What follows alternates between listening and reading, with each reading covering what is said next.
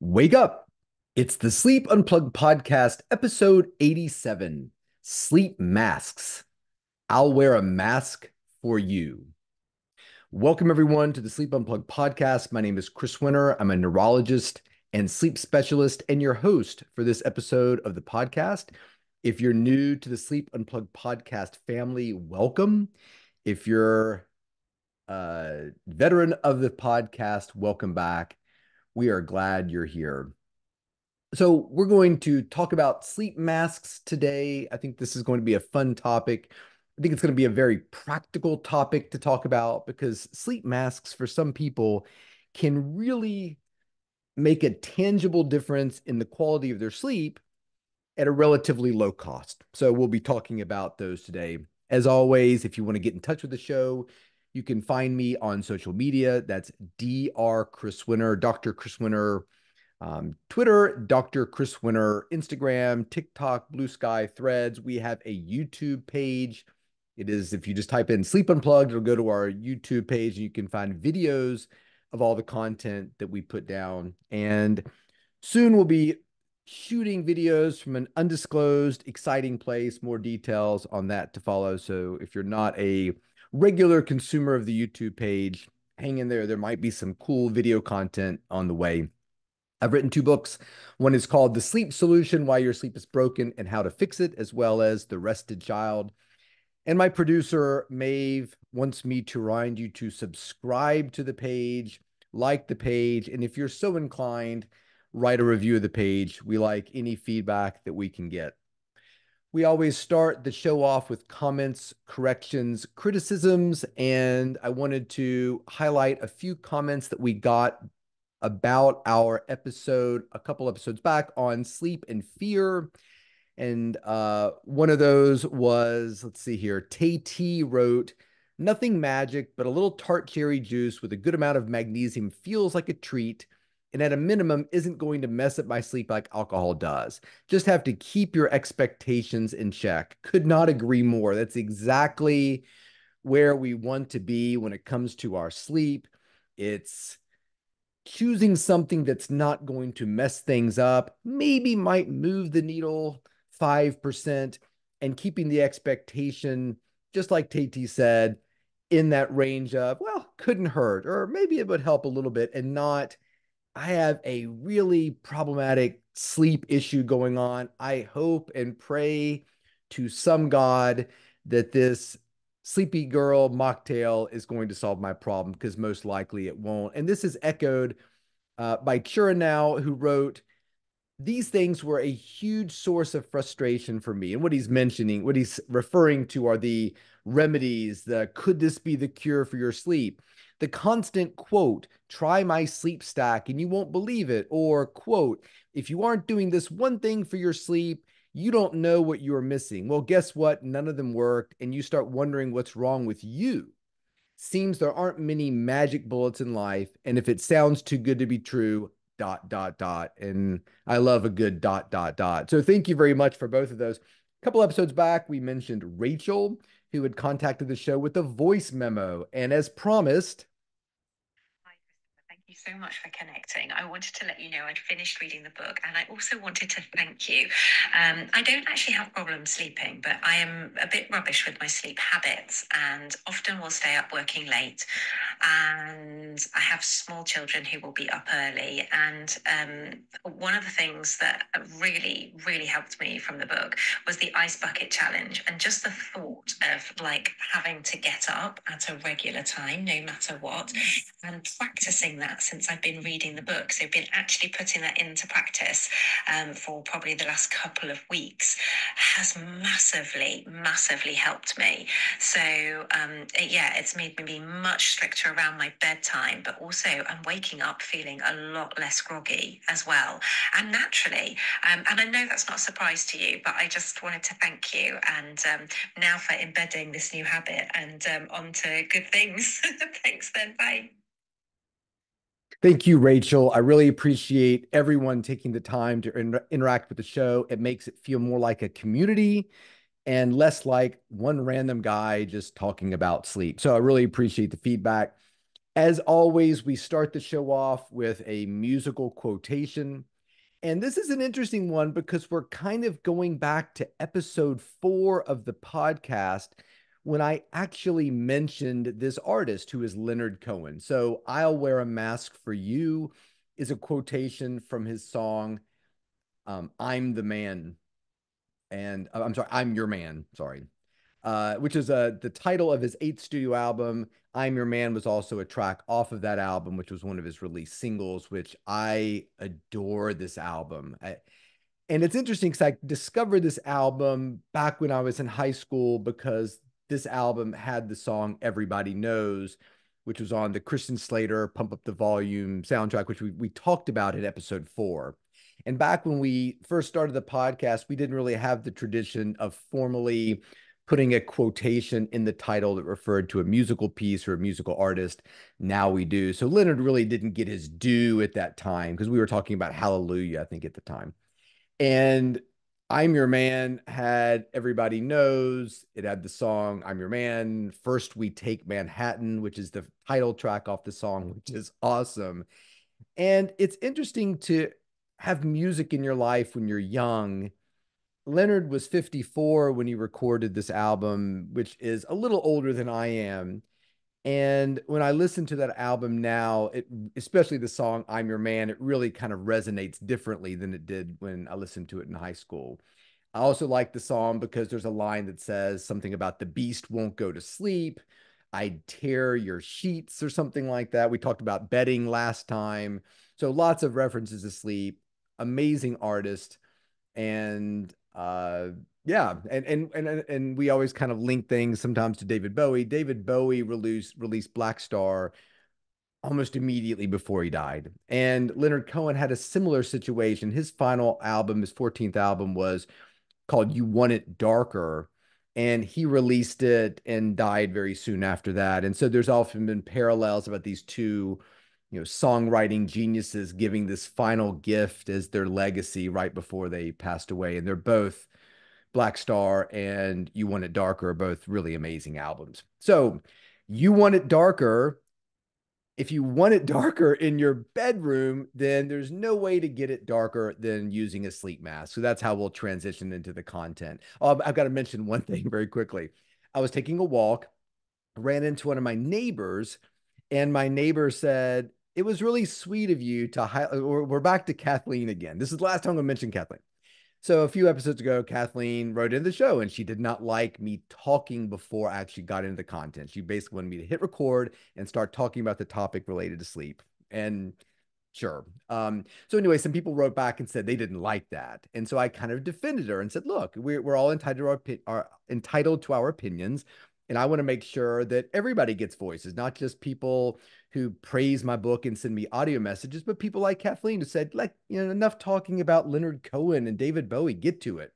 We're here for sleep content. And my neighbor stopped me and said, I listened to your episode about phones, and it was really sweet of you to defend Kathleen, although I find myself feeling disappointed because Kathleen's never going to hear it. I mean, I said, what do you mean? I recorded. She can hear it. She said, yeah, but Kathleen made it very clear that she fast forwards until you get to the content of your show, and then she starts listening. So I'm fearful that Kathleen will not know that you came to her defense and read her comment online. I was like, well, I never really thought about that. But anyway, Kathleen, if you're listening, we support you and we're glad you're here, even if you fast forward all the great stuff about Leonard Cohen, who is awesome. So sleep masks. We've talked about sleep masks before. We've done 2 episodes now that were holiday gift guides, sort of late November around Black Friday, where we've talked about sleep masks.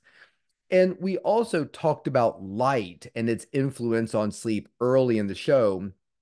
And so I've been wanting to do this episode for a long time. I also get sent a bunch of masks that I've tried out. If you name a sleep mask, I promise you I've got it. And we'll talk about specific masks towards the end of the show. But I got this really interesting mask from a company called Aura Circle. Got it actually before Christmas. And it just didn't quite make it to me in time before the Black Friday episode because I think it was coming from abroad. And so I thought, well, that's okay. I'll just hang on to it and I'll do an episode on sleep masks. And so that's kind of how this idea came about. I also use sleep mask. I travel with a sleep mask in my computer bag and have often told audiences when I speak about sleep, my guess is if you actually had a sleep mask and you used it for 2 straight weeks, my guess is you would 50% of people who did it would never go back. So we'll do a little fun experiment here, and I'll mention at the bottom of the show to remind you. If you don't have a sleep mask, at the end of this episode, purchase one. You can go on Amazon, they're not expensive. And I want you to use it for 14 consecutive days. And your homework is you're going to contact the show and tell me two things. Number one, what did you think? Was it a positive impact on your sleep? Was it annoying and negative to have this thing on your face? I mean, I'm always surprised when I tell people, why don't you get some sort of fitness tracker, wear it on your wrist and blah, blah, blah. And they'll come back and say, oh, I just hated that thing on my wrist. Really? Wow. Okay. So it always makes me wonder, are there people who are like I can wear the glasses. I just can't deal with something touching my bridge of my nose and the tops of my ears. I mean, maybe there are people out there. I've never encountered that, but there certainly could be. We know that people struggle with CPAP masks because of comfort. So your homework will be number one, what did you think about the mask? Did it help your sleep? Number two, are you planning to continue to wear it? So all you have to do is again, DR Chris Winter Twitter, DR Chris Winter Instagram, DR Chris Winter TikTok, just wherever you can find me, just Chris Winter Sleep, put that into search engine and communicate with me and give me your vote. Well, maybe we'll put a poll up as well and see what people think. I'm curious to see if people, if my guess is 50% of people who tried for 2 weeks would continue to keep wearing it because it's just that positive when it comes to sleep.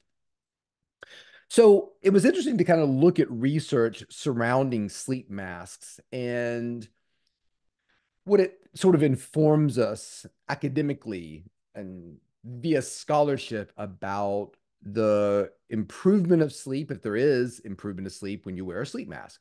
And what I found was that overwhelmingly, the research is about the use of sleep masks in ICU situations. It was too many to count. So it's so interesting looking up bedding. Do different kinds of bedding affect sleep? Crickets. Very difficult to find research about that.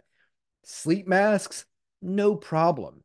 And not only no problem, but overwhelmingly positive. So let me give you a few. I'm going to give you a few examples. There was a 2018 article in the Journal of Sleep Research, effect of the use of earplugs and eye masks on the quality of sleep in intensive care patients, a systematic review. So they looked at 82 papers found in biomedical databases and found the 19 that were most representative in the best studies. It represented about 1,400 subjects. And most of the reviewed studies showed a significant improvement of subjective sleep quality when using described non-pharmacological interventions, meaning sleep mask and in some situations, earplugs. A critical care nursing study in 2022, effective earplug eye mask combination on sleep and delirium in intensive care unit patients. This was 84 patients, 42 got the sleep mask, 42 did not, and showed significant improvement in sleep in the people who wore the mask. 2024 study, effects of ergonomic sleep mask use on sleep quality and comfort in intensive care patients. 64 patients got the mask, 64 patients did not. Again, the patients with the mask slept much better, had much better objective and subjective quality of sleep. 2017 study, impact of earplugs and eye mask on sleep in critically ill patients, a prospective randomized study, showed that the percentage of deep sleep increase was 21% in the eye mask group versus 11% in the control group. The duration of N3 sleep or deep sleep was higher among patients in their intervention group who wore the eye mask and earplugs all night than the control group. And the number of prolonged awakenings was smaller in the intervention group with the eye mask and earplugs. So, and what was really interesting was, despite this overwhelmingly positive and statistically significant effect on sleep, there actually wasn't any change in the critically ill aspect of the outcome, meaning they slept better, they woke up less, they subjectively liked the way they slept better, but it didn't really seem to impact in this study what happened with their baseline illness. I'll give you one more a 2020 study entitled Sleep Promotion Among Critically Ill Patients, Earplugs, Eye Mask versus Ocean Sound, a randomized controlled trial study. Both groups seem to do better than the control group. So what was really striking to me was I, I I've had recent dealings with an individual who is in the ICU, close individual. And it's striking to me that with paper after paper after paper, too many to count. I mean, again, 82 papers found in databases in that one review. Now they only looked at 19, but 82 were found. And this was a study in 2018. I just gave you studies from 2022, 2024, and 2020 that all of them seem to indicate this is a positive intervention. Why is this not standard practice? For people going into the hospital, why is this not the standard of care? It's really strange to me. I didn't see any downsides to it. You could get a disposable eye mask there in terms of contamination. I don't really know what the downside is. And coming up, we're going to have an episode looking at sleep in hospitality, sleep in hotels, and how high-end hotels are really embracing the science of sleep for their patrons and look at the way this eye mask might be applied to that situation because we know sleeping in the dark is better. What is hard to find in a hospital room? It's the darkness, right? Because nurses have to come in and do their thing. They've got to check your pulse ox and your blood sugar and make sure you're positioned properly in the bed and restart your IV drip and turn off the alarm. I mean, it's not a great place in terms of conducive to sleep. An eye mask costs you pennies, probably. Somebody can manufacture those like a gown that we use for isolation. Just create a disposable eye mask and radically change people's sleep quality. Now, what we have to be careful of is there doesn't really seem to be a change in terms of clinical outcomes that we can prove, but it's something we can think about going forward. So, just a couple other medical issues that we can talk about that are related to sleep in that hospital environment. Number one, there was a 2021 study, reduction in anxiety during nail surgery. 2012 study, sleep quality in patients with acute coronary syndrome. Lots of studies about coronary patients that were pediatric surgery patients, abdominal surgery patients, all of these studies showing improvement just by giving somebody an eye mask prior to surgery. So, outside of improvement in terms of sleep, what are some other benefits? There was a 2020 study in the Behavioral Sleep Medicine Journal called Impact of Individually Tailored Light Mask on Sleep Parameters in Older Adults with Advanced Phase Sleep Disorder. So again, going back to what is advanced phase sleep disorder, that's the individual, typically older patients who are going to bed a little too early and then problematically waking up too early. Chris, I can't seem to stay up past 8 o'clock and I keep waking up at 4 o'clock in the morning. I can't get back to sleep. So unlike the teenager who is the delayed sleep phase, this is the advanced sleep phase. And this is reminding me that we really need to dedicate an episode to these types of things. There's a lot of misunderstanding about that. So they had 32 patients over the age of 50 who were being put into situations where they had eye masks that were pulsing light. And they were actually showing that the intervention versus the control, both groups, whether there was light or not with the mask, seemed to improve the delayed sleep phase situation. And I'm going to post an interesting picture from that study on my social media because the eye mask they used was really was very Tron-like and cool. And there's a 2023 study wearing an eye mask during overnight sleep improves episodic learning and alertness. One of my kids just sent me a text saying that he's really trying to shore up his sleep hygiene and has been wearing a sleep mask. He lives in a dorm situation and will continue to live in situations like this that might pose interesting problems to sleep. And he said, yeah, it's really working well for me. And I sent him the study that showed that there were 94 18 to 35-year-olds who for 1 week used the mask and for 1 week did not. And just that 1 week of mask use, there was improved episodic encoding, so memory, and alertness. So better sleep and better learning. So for all my college students out there, give it a shot. We're going to do the 1 week trial, right? Or 2 week trial. We're going to do 2 weeks with the mask. Does it improve your sleep? Does it improve your ability to learn if you're in an environment where your learning is part of what you do during your typical week. Finally, in terms of benefits, 2023 eye mask and earplugs compared with sleep advice leaflet to improve night sleep duration in pregnancy, a randomized controlled trial. 210 women are randomized to either get eye mask and earplugs or a nice brochure with good information about sleep on it. And fascinatingly, the night sleep duration was increased by 23 minutes in the eye mask and earplug group versus 10 minutes in the literature group. Night sleep duration was longer by 12.9 minutes in the eye mask group versus the literature group, which was statistically significant. So when we're thinking about, hey, Chris, what am I getting out of the sleep mask in terms of my sleep? This study would say if you're a pregnant woman, about 13 more minutes than you would have gotten not wearing the mask. And it's interesting to go back to our sleep and phone episode. What was the change in sleep when you pulled the phone out of the bedroom? 10 to 20 more minutes of sleep when you didn't have that phone in your face than if you did. So again, we're probably in that same scale of things. I just got a great email from a woman who's in charge of health at a fantastic private school. It's called Episcopal School in Virginia. I did some speaking to their school several years ago, and they were awesome. They're just a fantastic student body, tons of questions, tons of interest in sleep. And she said, hey, Chris, I just want to ask you, because my students always ask me the night shift feature on the phone. How effective is it? Does it work? And this was the sort of data we were talking about. Let's assume the night shift work on an Apple, the night shift works so well, it eliminates the effect of light.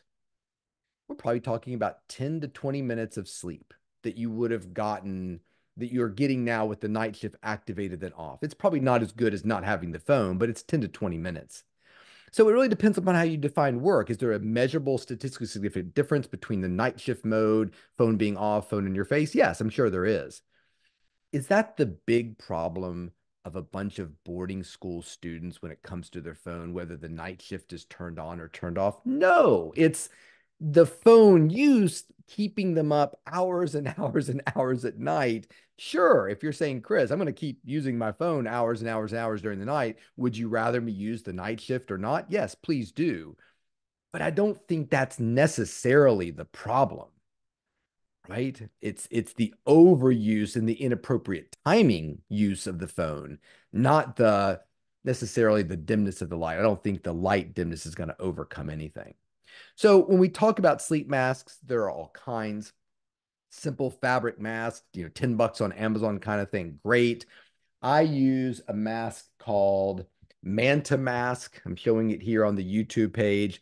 Nothing really particularly profound about it. It's well made. I give them away all the time when I'm around other people. I think the last one I had, I gave away to a Los Angeles Dodger who's like, I like that mask. I'm like, here, you can have it, because I've never used one more than a couple days before I tend to give it away. What I like about this is if you can see it, the little parts that go around your eyes, they Velcro, and you can move them so they're perfectly spaced for your own eyes. Really like it. Not terribly expensive, attractive. I keep it in my bag when I travel. Another mask that I've used before, and I'll post a picture of it, is the ostrich mask. This is more of a combination sleep mask and pillow, but they also make kind of a smaller sleep mask and the little things that go around you're going to support your head and whatnot. So really like the ostrich. If you want to make a statement, take a look at the ostrich pillow. It's fantastic. Manta Sleep, we talked about, and that's Mantasleep. In terms of the high-tech mask, there is the Aura Circle, and that's the mask I was talking about. If you're looking at this, you actually plug it in, it charges up, it's got speakers in it. It can lead you through meditations, it can lead you through breathing exercises, and if you can see on the video, there is a light. So when you're wearing it, it's totally blacked out. I just put it on, it's noon here right now. And when I put it on, I could see no light. It was completely dark. And what happens is when you use this mask and it's set up properly, as the alarm goes off, the light gets brighter and brighter in the mask. So it sort of simulates a sunrise when you're finishing up either your nighttime sleep or you're finishing up from a nap, which is really great. If you're and there's some other masks out there too. Oasis, Sound Oasis made a mask called Go to Sleep Mask. This one's about the Aura Circle, I believe, is about $200. The Oasis Glow to Sleep mask has light in it too. It's about 40, I believe. There used to be a mask called Neuron, Neuroom. I don't think they make that one anymore. And if you're somebody who's like, look, I like the idea of a mask, Chris, but I just can't deal with something on my face. One of the products we talked about during Christmas was the Z-Den, and you can find them at Block Out Light on Instagram. And it's like a little tent that encompasses your head and top part of your body. So you create darkness, but it's not making you feel more suffocated because there's a mask on your face. So that's it. I think a mask is a great way to improve your sleep quality. It's easy to try out, it's cheap. I'm going to challenge everybody once again, 14 days with the mask of your choice. You're going to tell me what mask you chose, how did it affect your sleep, and are you going to continue to wear it? And I'll compile that information for the next visit. We'll post some good stuff about sleep masks on our social media. Again, that's Dr. Chris Winter Instagram, Dr. Chris Winter Twitter, Threads, Blue Sky, TikTok. We're going to put I'm Your Man by Leonard Cohen on the Spotify Sleep Unplugged playlist. We're now on volume 2, so you can follow that. And until next week, sleep well.